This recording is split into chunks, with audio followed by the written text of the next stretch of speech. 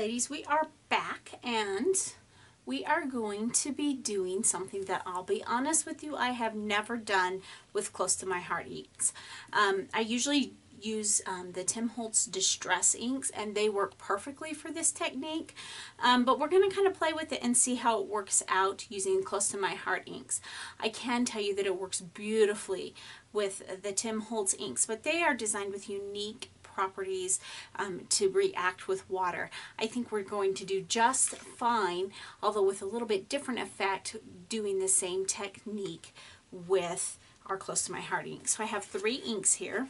I have the Blossom, the Pansy, and the Lemon ink in front of me. So I'm going to start with the lemon. I'm going to pull up my sleeve, and I know you're probably thinking it's summer, why in the world do you have a jacket on? Well, I get cold, even in the summer. But what I'm going to do is I'm going to open up my pad and I'm just going to rub it right there. And with the lemon, it's going to be kind of hard to see, but I'm just rubbing it on my surface. Now I'm going to do the same thing with my Blossom, but I don't really want to touch that if I can avoid it because I don't want to mix the colors. But I'm going to just kind of rub my Blossom in there as well. Okay, so I'm rubbing it on there, and now I'm going to do the exact same thing with my Pansy down here a little bit. Probably overlapping, hopefully we'll be okay. So now we have 3 different inks there on our spot. Now I like to make this shimmering water. If you don't have, I actually make this myself. I buy Perfect Pearls and mix them with water to make different shimmer paints. If you don't have that though, just plain water will work. It'll just have a different effect.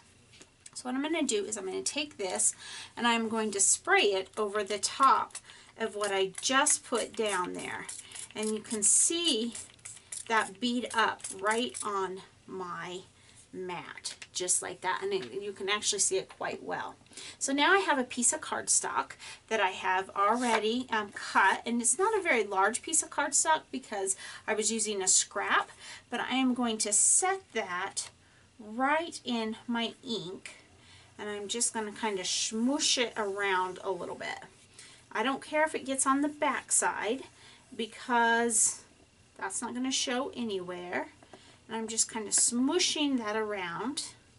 And so now I have this fun little piece. Now, you can't really probably see it that well on camera, but there is some shimmer to it because that's what the Perfect Pearls does. So I'm going to set that aside to let that dry a little bit.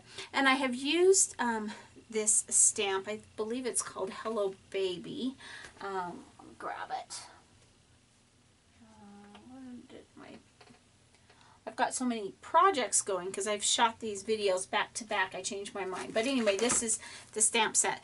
And it coordinates with the Flower Market cartridge, and it will actually be discontinuing soon. So when it's gone because they're not going to replace it.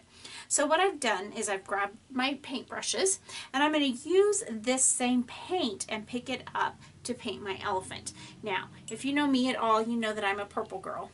So we are going to use the Pansy, and I am just going to paint. Now, the part that you didn't see that I did prior to coming on camera was I took my black ink and I actually used clear embossing powder. And the reason I did that is it creates a little bit of a barrier, although I still am getting out of the lines. So it'd be easier if I actually set it down, but then I would be off camera. Let's scoot this over like this. There we go. Do it there. And we're just going to paint our elephant. Let's grab the larger brush to do those larger areas. And I do have water off camera over there. But let's get these areas in there. So basically what I'm doing is I'm using my regular inks to create a watercolor effect for my elephant.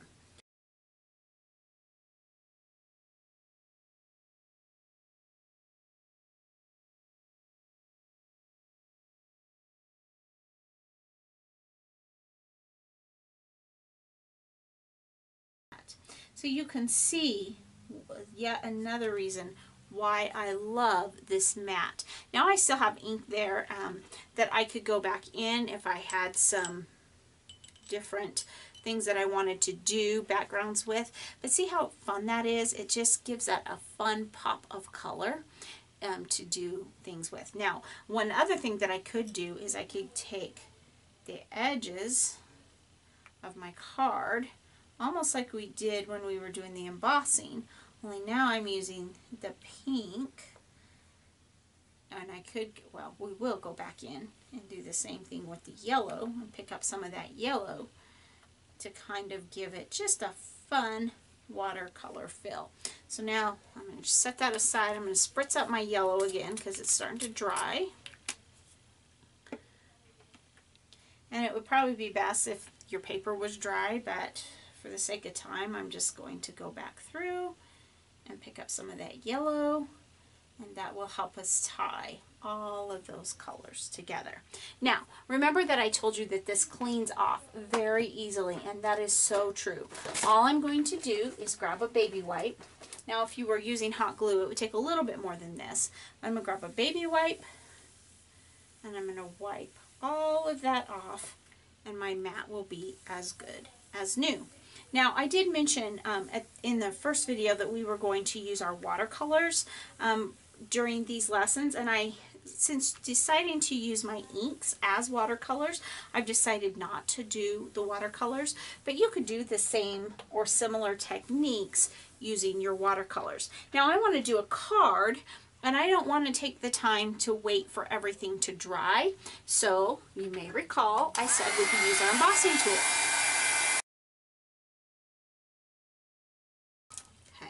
So that's mostly dry. It's dry enough for me to work with. I'm just going to stop the video for a minute because I forgot to grab card bases to work with. And I'll be right back and we'll finish off this card. Okay, ladies, I am back and I have already put my card base together. So what I did is I just pulled a White Daisy cardstock base that I had from Close to My Heart. And then I pulled out the Whimsy paper pack and I found the coordinating colors to match our background, and I cut them just in 1/8 increments. That way I could put all 3 colors on there, but just have little hints of them. So basically, so this is a 4 1/4 by 5 1/2, so I went down to 4 1/8 to 5 3/8, and then I just went down by 1/8 of an inch each time. So that gives me about a 1/16 inch border all the way around. So now I'm going to decide what I want to do with my card. Now I could have fussy cut this and done it, but I decided I didn't want to do that because I wanted more of a break. So I just cut a square for the elephant, which we had already worked on because we already had talked about how that we would go around the edges to give it that little extra pop of color. So now I'm going to play with it. We could put this down here kind of in the corner.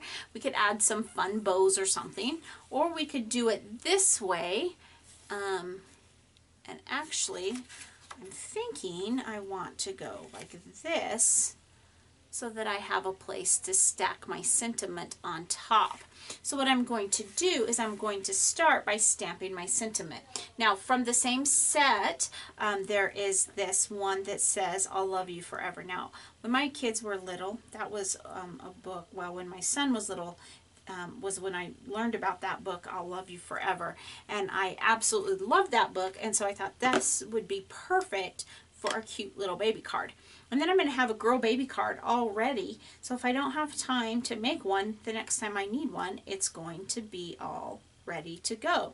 Now I'm choosing black ink because I want a really crisp image. Now what I notice on my ink pad is that I have a mess of whites over here.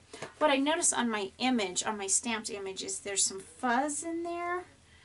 So I'm going to clean that off and start over because that will definitely mess up everything if I put that way. So let's clean off the pad really well.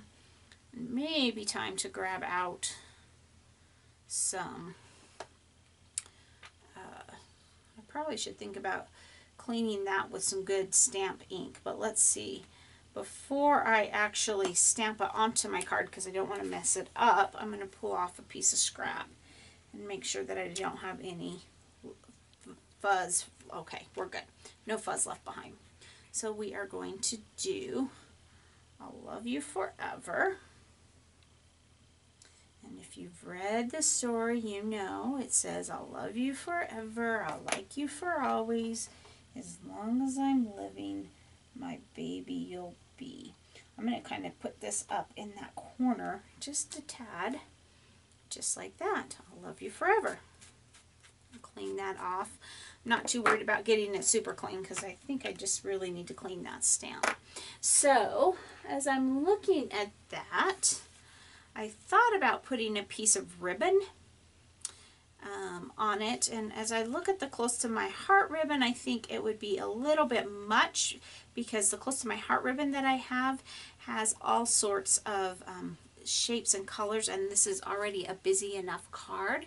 But what I could do would be grab a piece of sheer ribbon. So let me do that.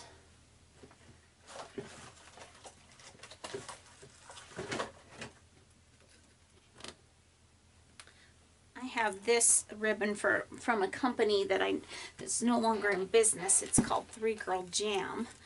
But there is a piece of pink that I think would be just perfect. I loved my 3 Girl Jam ribbon. So thankful I have a good stash of it since they're out of business. But I'm just going to come over here, cut that off, give me plenty of extra room so I can decide if I want a knot or a bow.